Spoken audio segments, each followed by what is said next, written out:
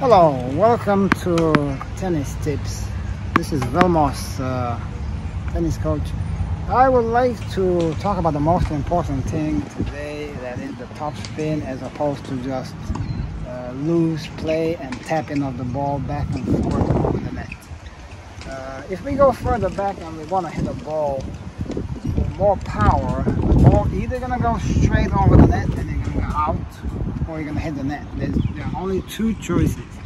For us to drop the ball past the net but into the court, we need to do a rotation of the ball.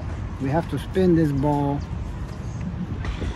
call it clockwise or anti-clockwise, it depends how you look at it, but you have to have a forward rotation, and that's going to make it drop earlier because the pressure here is going to add up more on top and it will be less pressure underneath.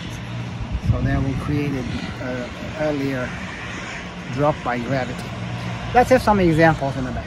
Alright, for a topspin, if we are somewhere in the middle of the court, we want to have an eastern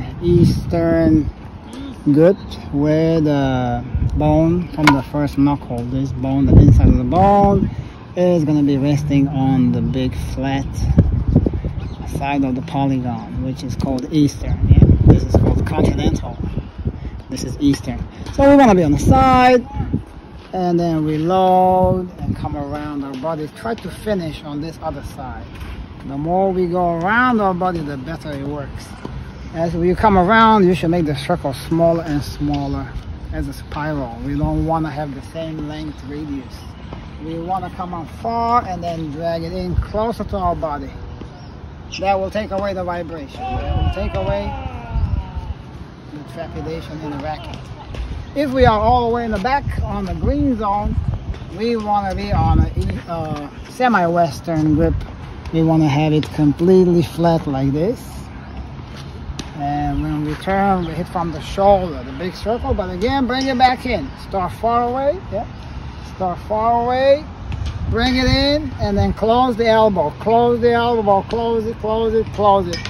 When we finish, we're going to have it closer to ourselves. A big radius, small radius, yeah?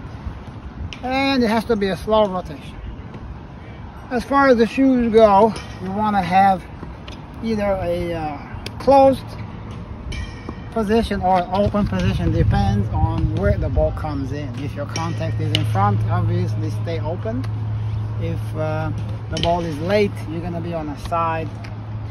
And as you shift, as you go from the back foot, shift on a forward knee. Yeah?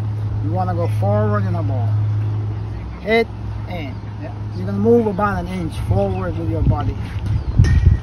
And the speed is increasing towards the end. In the beginning, it's a slow motion and it's faster towards the end. If you are a hitter that goes to the shoulder, enjoy. I do not go to the shoulder to catch, but I have seen that it works. It's okay. If you enjoy the one-hand experience, keep this arm out of the way. If you like to catch it up here, that's fine. Top spin.